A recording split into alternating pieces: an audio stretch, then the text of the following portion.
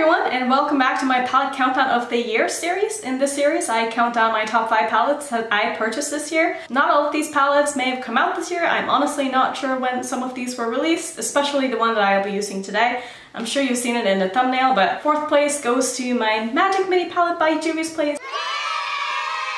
And this is one of my all-time favorite Juvia's Place palettes. I do have another one that will be in the top 3, so this is my second favorite Juvia's Place palette.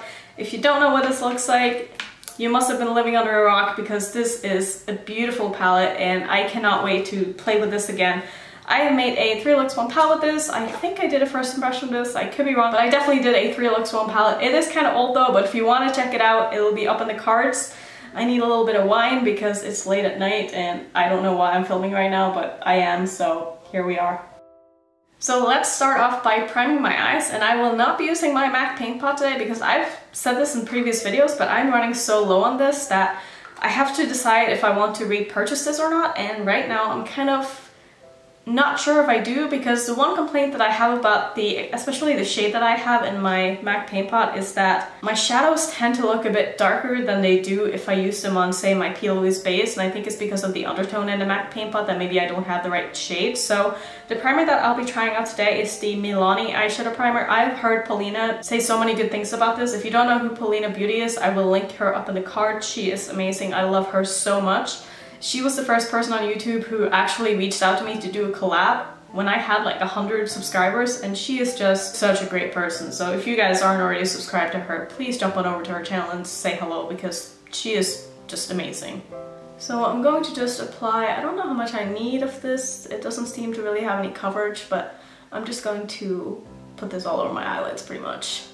I definitely feel like this is one that you could apply with your finger if you wanted to, and it's probably best to tap over it with a finger afterwards anyway, just because it's very slippery and I don't think you want to have too much product on here. I'm not sure. I feel like I need to give this a chance to dry down a little bit before I go in with the shadows.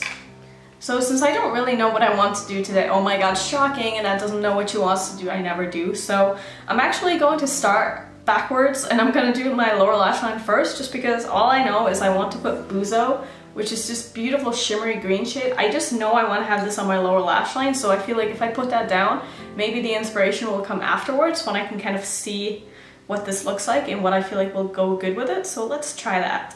So I'm taking my Sephora smudging brush and I'm really just going to, wow, that is so pretty, smudge this onto my lower lash line.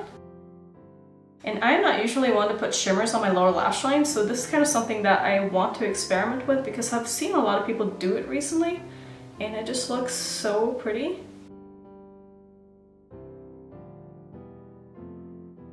So it seems like the primer has definitely dried out. It doesn't really feel tacky at all, but it feels like it's very slippery. It kind of feels like the Urban Decay primer a little bit, so I'm interested to see how this is going to work. I kind of wish I put down my MAC paint pot on one eye so we could compare it, but oh well. So I'm kind of feeling like a halo eye today, so I'm first going to start off by taking the shade down here that I cannot pronounce. I will put the name up on the screen just so I don't make a fool out of myself. And I'm going to place this in the outer corner of my eye as well as my inner corner. And this blue is just so stunning. I'm kind of thinking I might go in with a red in my crease to blend this out afterwards. That'll kind of create a bit of a purple. I think that could look kind of cool. And then maybe put a gold in the middle of my eyelid, maybe something like that. So I don't want to pull the shade up too high. Like I said, I do want to go in with possibly the red, maybe the orange, probably the red, because red mixes a lot better with blue than orange does. So I'm keeping this pretty low, but still high enough that I can see it above my eyelid when I open my eyes. And I'm going to do the same thing in my inner corner. So I'm just going to leave a little bit of a stripe in the middle here. So I'm not sure if you've noticed lately with my halo eyes, I used to always connect the darkest shadow in the middle here, but lately I've kind of left it open and I sort of like it that way because I feel like it gives more room for the brightest shade, so that when my eye is open, I might actually be able to get a little peek of the lightest shade that I have on the eyelid, since my eye is so hooded that when I look straight ahead, usually the halo eye will just get swallowed by my eyelid. So I've been kind of toying around with that lately and I kind of like it. So I'm going to try it again today and see how it goes. And so far I like this primer.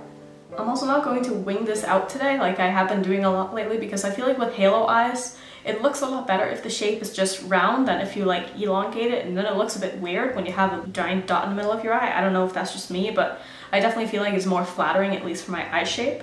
And just while the thought is still here, I actually posted on my community page a few days ago if you guys had any questions for me for a Q&A, because I was going to do a Q&A before I posted my story video. If you have not seen that, I will link that up in the cards. It's a bit sappy though, just so you know what to expect when going into it, but basically I didn't end up doing a Q&A because all the questions that I got were like very much about my life and what I've been through and stuff, so I decided to just make it into like a my story video. But if you have any funny questions or just random things that you want to know about me, please leave them down below so that I can do a Q&A video in December. I think that would be kind of cool. So any questions you have, just leave them down below. You know how it goes. So next I'm going to dip into Koji or Kogi. It's probably Koji. It's gotta be Koji, right? So I'm gonna dip into that, and I'm gonna use that just right on top of where I put down the blue to blend this out. And I'm gonna try to place this above the blue so that these don't mix too much. But I'm fully expecting there to be a purple line in between where the red and the blue is. And I'm also wiping off my brush before I go in the middle part, because I don't want there to be any more blue on my brush. And I did happen to get a little bit of blue up here in my crease, so I think what I'm going to do is I'm just going to pull a little bit more of that blue and sort of connect them up top here just to even out that color and kind of make a purple gradient. And I'm having a little bit of a hard time just blending these two colors together. I don't know if it's the primer or if I just didn't blend out the blue enough before going in with the red / pink, because it's definitely showing up way more pink on my eye, but it's okay. So I'm not completely happy with the blend here between the blue and the pink, but I think it's gonna have to do for now. So I'm gonna go in with a little bit of pink again and just try to work on blending out the upper edges here. And I may or may not pull the shade up a little bit too high because I'm going into my brow, but oh well, that's okay. I feel like that happens with every look I do. So I think what I want to do next is I want to go in with Nubia, which is the gold shade up here. And this gold is so pretty, you guys. I'm not going to cut my crease or anything. I'm just going to go straight in with the shimmer, and I'm using my flat brush from Olimar. And oh my god, I did not even spray my brush. This is so beautiful. Juvia's Place just melts my heart. I don't know what else to say. I swear, every time I use Juvia's Place, I'm just kind of speechless. So I'm placing this in the middle of my eye. I'm also kind of pulling it up and into the pink that I have in my crease because I do kind of want a little bit of shimmer up there. But I'm focusing most of the pigment in the middle of my eye. And I feel like I've used a lot of gold in my halo eyes lately. Sorry, not sorry though, because I really like gold. Especially very yellow golds like this. I think they're so pretty. That is so beautiful. So I'm next gonna go back in with that green shade and just kind of perfect the lower lash line, and I'm using my MAC 228S brush. It's just a very small kind of flat brush, but it's also very soft and fluffy at the same time. And I find this really good to sort of blend out shimmers. And I know I mentioned this brush in my favorite eyeshadow brushes video that I posted the day before this is going up. So let me know if you like that video, because I feel like that one came out pretty good and it was pretty informative, but I mean, it's really tough to make an eye brush video entertaining, so I mean, I tried my best. And I know I didn't really feature this brush at all, so I figured I would use it today because I really, really like this brush. And so when I get to the outer edge here, I kind of just tap over where the blue meets so that I can mix the shimmer into the blue matte without it being too overpowering. So I think this will be it for shadows. On my waterline, I'm of course going to use Teaspoon by Colourpop because I am obsessed with this liner, and I just think that it's one of the best green liners out there at the moment, that I've tried anyway.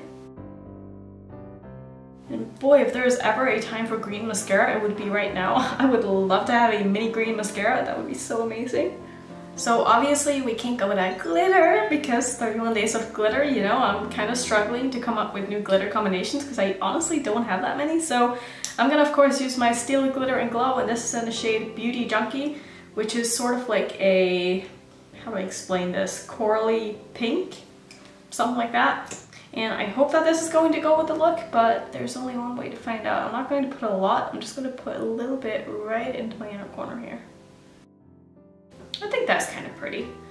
I obviously could have played it safe and just gone with like a gold, but I figured I would try something different. Alright, I'm thinking I'm going to call this good, and I'm going to go put on some liner and mascara, of course, and I will be right back.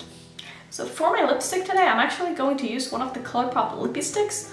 Honestly, don't remember where or when I got this, but it is in the shade New Rules, and it says it's a matte. I thought all of these were mattes. I could be wrong though.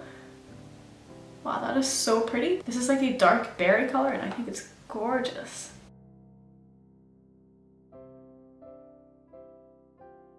This is such a pretty color. I'm not sure exactly how good it goes with the eye look, but I like it and I'm gonna keep it on. So that was the look with number 4 spot in my palette countdown. I would like to know down below which ones you think are going to be in my top 3, because my top 3 choices were actually pretty easy. It was the number 4 and 5 spot that I struggled the most with, because I had a lot of palettes that could have been in the top 5 that didn't quite make it, and these ones were the ones that made it that I wasn't sure if were gonna make it, but the top 3 were kind of a lock for me. So let me know down below if you know which ones they are and which one you think is going to be next. I hope you're enjoying the series and that you are enjoying my 31 days of glitter. Thank you so much for watching as always. If you're new to my channel, I would love it if you would consider subscribing, and I will see you all in tomorrow's video.